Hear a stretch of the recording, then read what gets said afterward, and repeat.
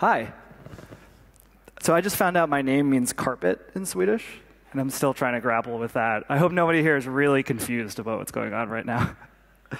So I don't have too much time. I'm going to set a timer so I don't go over it, and then we'll cut the bullshit and just go into, how to teach yourself to code and why I think it's important. So, go. All right, so 3 parts of this talk.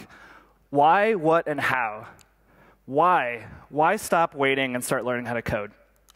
For me, it started with an idea. I was a marketer 3 years ago. I had never touched a line of code. I didn't study computer science. I studied finance. And I studied finance at a time where when I graduated, it was impossible to find a job. So I kind of screwed myself in that sense. So I had this idea, though, as a marketer at a startup. And this idea was for this product that I really, really thought needed to exist. It was like a $1 billion idea, of course. And the thing I was angry about was that I couldn't find a developer to build it for me. Right? And I'd been trained watching The Social Network and, just people around me, of people saying like, well, you need to find a developer to make this thing actually happen. Right? You're not smart enough. You need like the Mark Zuckerberg guy to actually bring this into reality. And I was grabbing coffee with a mentor of mine 5 months after trying to find this person. I couldn't find it. And he said, if you're expecting to find someone to make your idea actually happen, to build that idea for you, that's never going to happen. Right? The idea is that as an entrepreneur, you have to actually execute despite not having the resources, despite not having the money or the people or a market or really any support ever, right? And demand for developers, as we probably all know, has skyrocketed, right? Right now, anyone with any development talent is getting offers from Google, Facebook, dozens of other startups, like at this very moment. The average salary in Silicon Valley for a developer is like $150,000 plus. Right out of college. It's kind of crazy at this point. And it's because coders are kind of like modern-day artists, the way I think about it. You can take something that is it is ephemeral, that's nothing, and make it a reality. I've always admired how an artist could see something and then paint it and show the rest of the world how they see the world. And I think coders do that in a lot of ways. You could come up with an idea and then spend 3 days at your computer over the weekend, and suddenly everyone has access to this idea. And I was reading a post on Quora by Dennis Crowley about what are the most valuable skills that an entrepreneur can have. And number 1 was to be able to code, to be able to build a prototype. He says, I went through 3 to 4 years thinking that I would find that magical engineer who would build all the stuff I was thinking about, but I never met that person. Right? 3 to 4 years. And this was before the current craze of everyone trying to find developers. So he actually picked up a book and he learned Microsoft Access, which for any of you guys who know, it's horrible. And he started hacking Foursquare, or what would eventually become Foursquare. And he still admits he's a shitty programmer, but he could build a prototype. And that's the idea, is that learning how to code is not the same as being a software engineer. I'm not saying you guys should all be software engineers, right? We all have, jobs where we focus on, and a lot of them are not necessarily, technical, and you don't necessarily need to be able to build all this stuff on a daily basis. But the point is to be able to code well enough to build a prototype. In the startup world, we talk about minimum viable products, right? A prototype, to give you an example, is this. Does anyone recognize this? This is Twitter. Right? That was Twitter's first logo. It doesn't even have any vowels in it. It's barely recognizable, but this is how they first launched. They first launched as a prototype where it was all over text message, right? It looks nothing like what we see today, and it's very easy for us to confuse the way the products are now with how they were when they first launched. People often come to me and say, I have this full idea of this thing I want to build. How do I do it? But the question is, how do you not build version 1000? How do you build version 0.1? Right? Another example, this is Craigslist. This is how it looks today. Right? In some cases, you never really move past the prototype. And that's fine, because Craigslist is 6 people, and they're making over $100 million a year. And then finally, I think the most important reason to learn how to code, why all of us should learn how to code, is that more and more, everything that we interact with in the world around us is technology. Right? We have cameras, we have computers in our cars, in our pockets. By show of hands, how many people here sleep with their phones within arm's distance? Right? How many people take their phone into the bathroom with them? look around. Don't trust any of these people with their phones. That's gross. There's this joke that there are 10 kinds of people in the world. Those who understand binary and those who don't. But on a more serious note, society is actually very quickly dividing into two groups of people. You have those that know how to code, and they can manipulate the very structure of the world around them. And then you have those that don't. And their lives are being designed and directed by the people that do. There's a great book on this topic called Program or Be Programmed by Doug Rushkoff that I'd recommend reading if you're curious about learning more. OK, so that's part one. Part two, what? OK, so let's assume that we take for granted learning to code is valuable. That still doesn't really tell you what you actually have to do, and that's the most confusing part. So how do you choose a programming language? How do you actually get started? I know that for me, the biggest problem, the biggest reason I never actually jumped into it was that there are so many fucking terms out there, and you don't know which one to start with, right? You could spend your whole lifetime trying to figure out what all of these things mean on Wikipedia, and it's not very helpful for that. So I want to break down web applications, which is how most of us interact with code these days. Web applications are applications that you access over the internet. They're like any other application, like on your phone, or like Microsoft Word, or Excel, or Keynote, except that you go to a website. So Twitter is an application. Facebook is an application. Every application has two parts, a front end and a back end. The front end is what you see. This is what most of us interact with every day. There's three front-end languages, HTML, CSS, and JavaScript. You've probably heard all of these three. They all come together to create the pages you look at. My co-founder has a way of thinking of this. He likes to say the HTML and the sentence are the nouns. Those are the things. The CSS are the adjectives, the way things look. And the JavaScript is the verbs, the way things behave. So they all come together to be like, that's what you're seeing, that's how it looks, and that's how it behaves. But then there's the back end, and the back end is the most confusing part because we don't see it every day, and it's like a black box, like what's actually going on. And a simple way of thinking about it is you have a database, which is where you store everything, all of your information. If you've ever opened up Excel or a spreadsheet, then it's basically the exact same thing, right? It just can hold millions and millions of records. And then you have the rules in between that will say, I open up a Twitter page, I want to get this person's tweets and all their information, and then show it to you on that page. Now, in terms of languages, the rules, these are what we're thinking about when we think of programming languages. 4 big ones are PHP, Ruby, Python, Java, C is another one. There's like hundreds of programming languages, but those are the 4 big ones. And then on the database level, there's really only one. It's called SQL. People often ask me, I have this idea, I'm trying to build it, what language should I learn?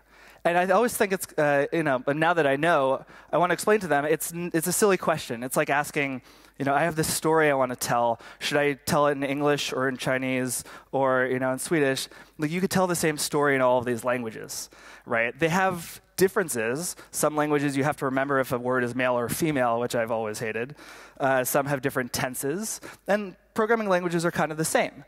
This is an example of 3 lines of code in each language, and they look different, like the actual function name or whether they have semicolons at the end.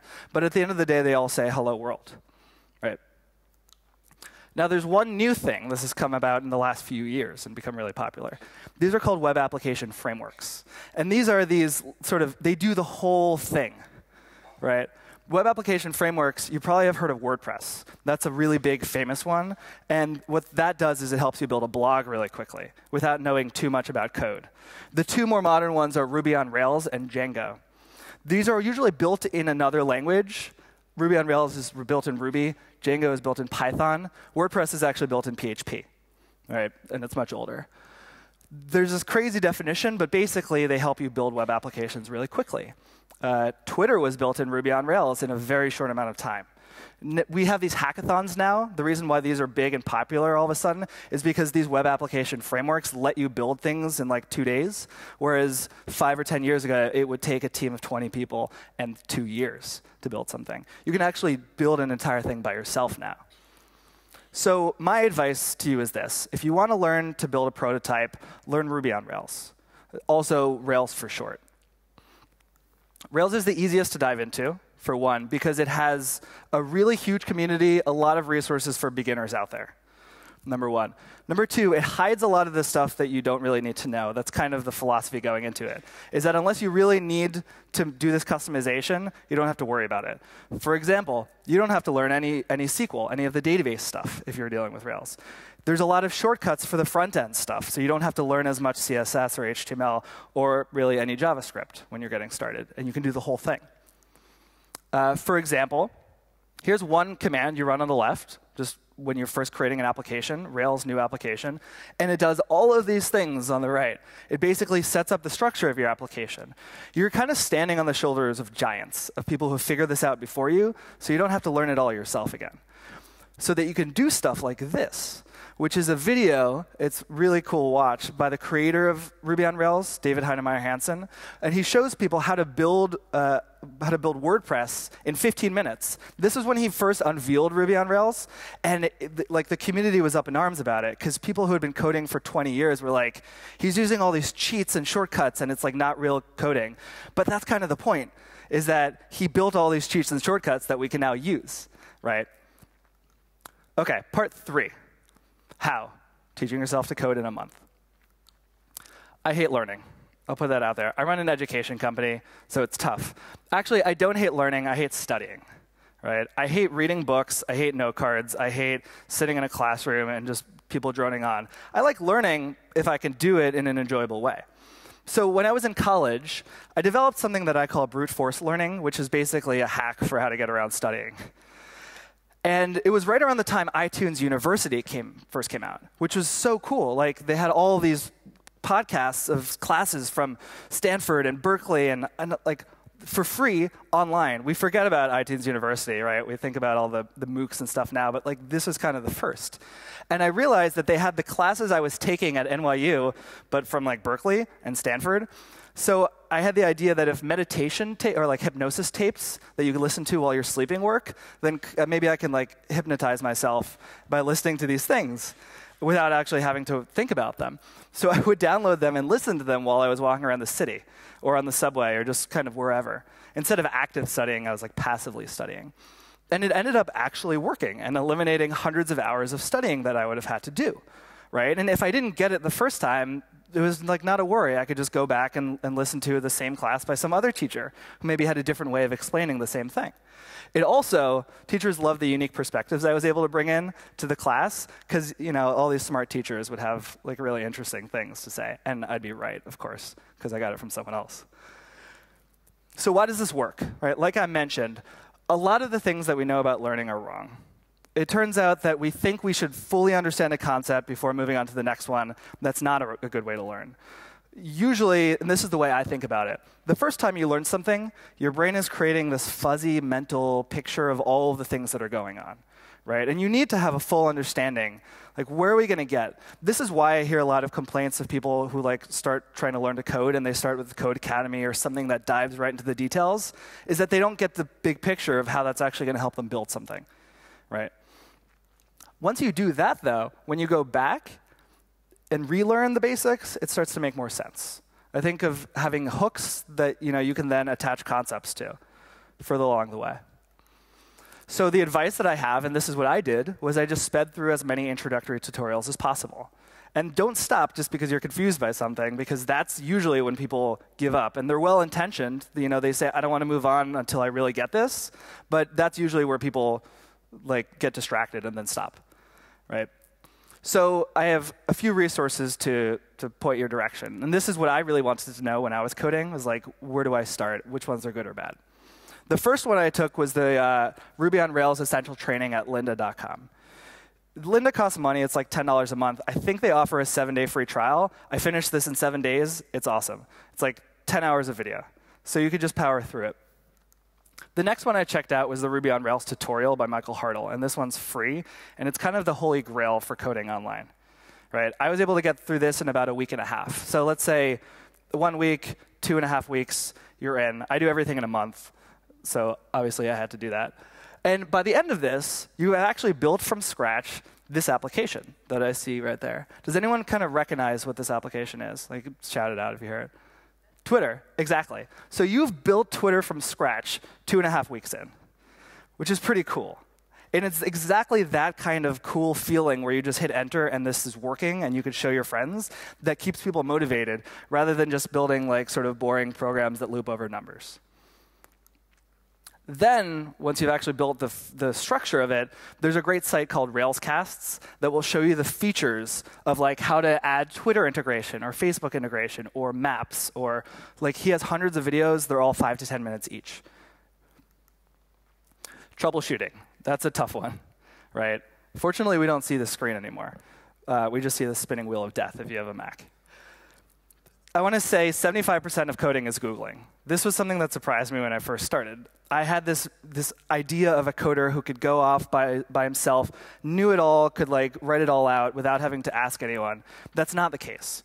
Even people who've been doing this for 20 years are using Google every day, 5 or 10 times a day.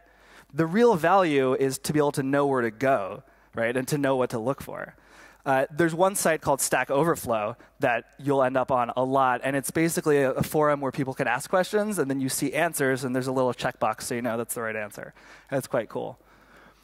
And then finally, asking someone. That's like what I always had as sort of the final option, right? There are meetups in every major city around coding. The Ruby community, like I mentioned, is large, and people are super supportive, like surprisingly supportive. People want to help beginners. That's why there's so many resources out there. So the first thing I did was I found like 5 meetups, and I'd have one to go to each night. So if I ran into a problem, I could get the problem 24 hours later, or the solution to it. That's it. I want to pose the question, now what? As an educator, right? It's not just about teaching someone something. It's about instilling the next steps. And if you just come out of this with at least one thing you learned, that's pretty cool. But it would be even cooler if you come out of it with one resource you want to check out. So hopefully one of those stuck with you. And if it didn't, you can email me, and I'll send it to you. I want to say thank you. I'm Mattan at onemonth.com, and I'm happy to answer any questions that you have about coding, my experience, and yeah. You've been awesome.